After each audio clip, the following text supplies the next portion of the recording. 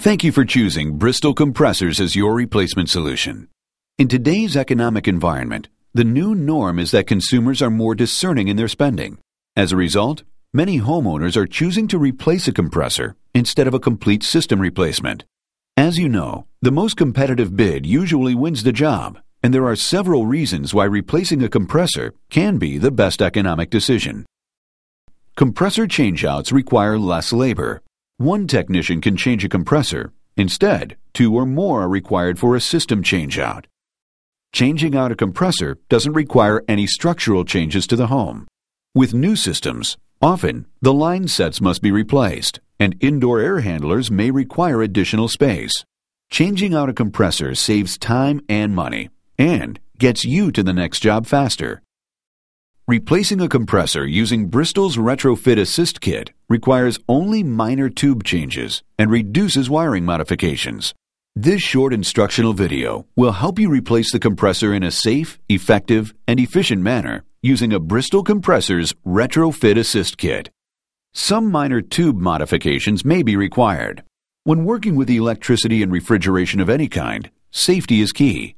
Please make sure to follow all safety procedures, including lockout of all power sources and the use of protective clothing, such as safety glasses, safety-toed shoes, and gloves. The first step is to disconnect the main power source and use a lockout device. Confirm the power is off by checking at the line side of the contactor with a reliable voltage tester. This will ensure that all source electricity is off, and it is now safe to proceed with replacing the compressor. After the original compressor has been tested and found to be defective, the system's refrigerant must be recovered. Before you start the recovery procedure, an acid test can be taken. These kits are available at your local distributors.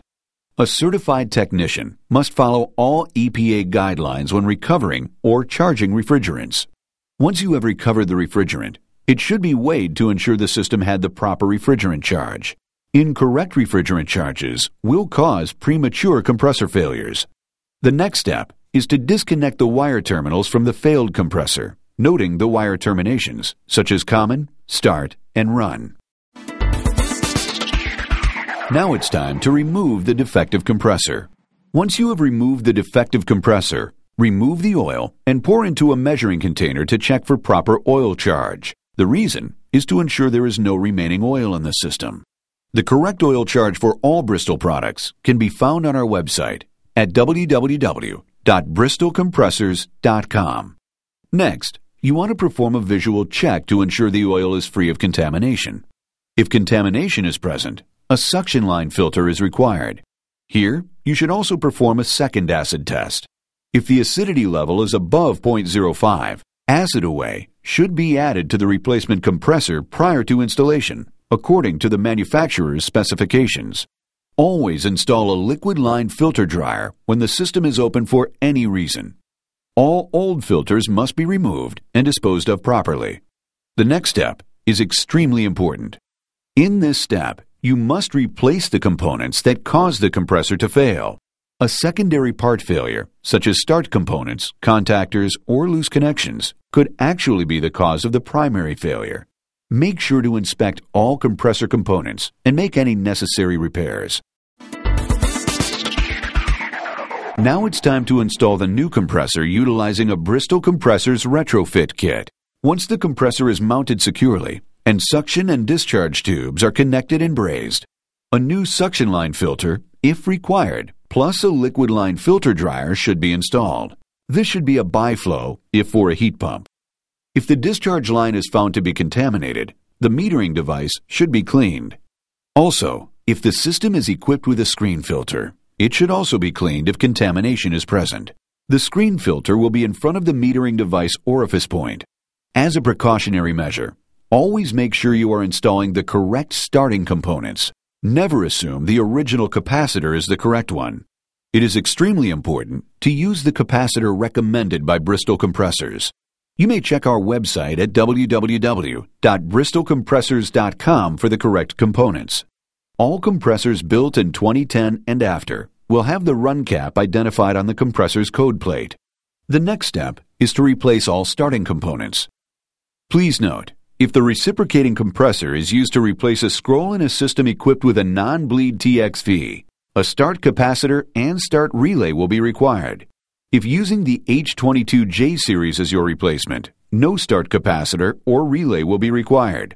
Only an external discharge valve is needed. Example, H22J25BABCA.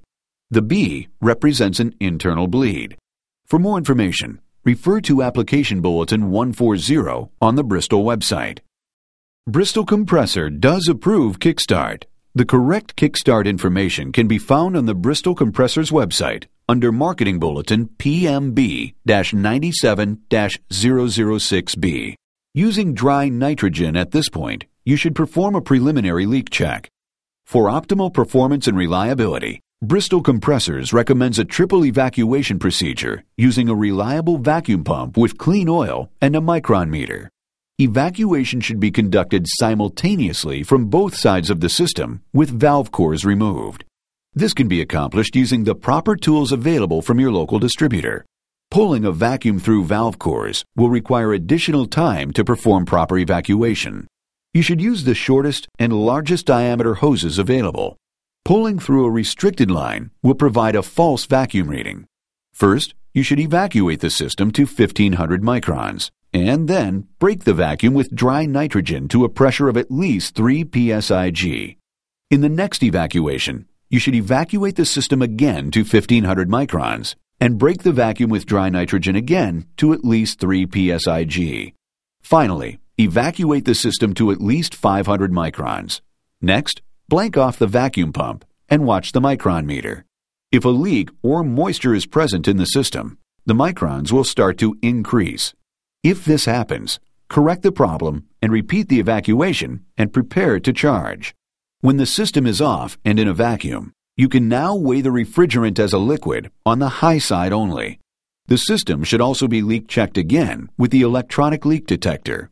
All panels are now ready to be reinstalled to ensure proper airflow. The remaining charge should be applied into the low side as a vapor while the system is running. Now, perform a check to ensure that superheat and subcooling are to specifications.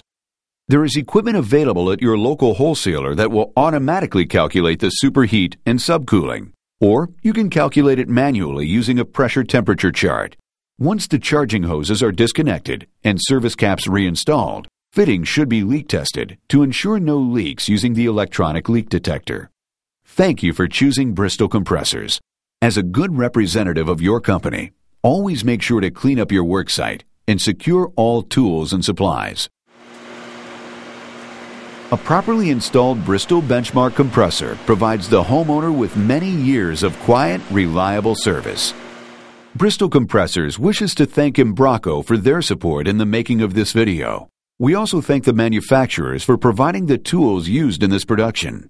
For more information, visit our website at www.bristolcompressors.com or call 276-466-4121. Bristol Compressors products are 100% built in the USA.